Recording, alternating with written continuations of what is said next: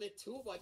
Initially it was lightning fast and now it's skills. What can the members of GE do to try and take these fights against Team Mahi themselves?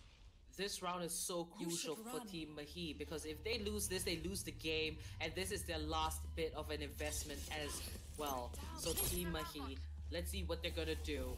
Playing it defensively, playing it safe. Global Esports, they're going for a quick attack, and Skills is going to be the first one to blast himself right across the A site. Kappa moving himself onto site, getting that spike planted, securing it.